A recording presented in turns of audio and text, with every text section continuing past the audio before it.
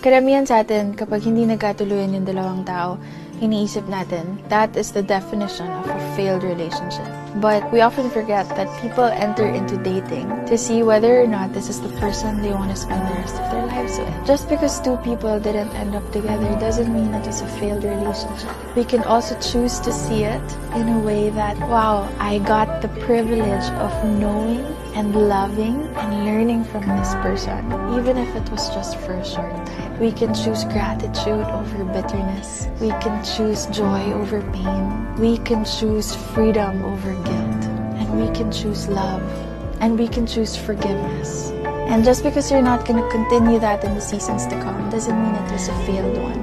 From here on, I will choose to remember the good times because you are still worth that.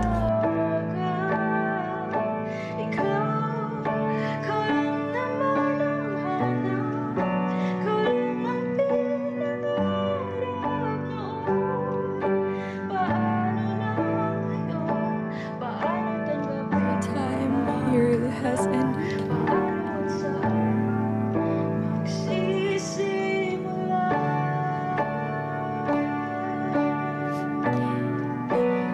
And when our time here has ended, and God asks me what I had been through,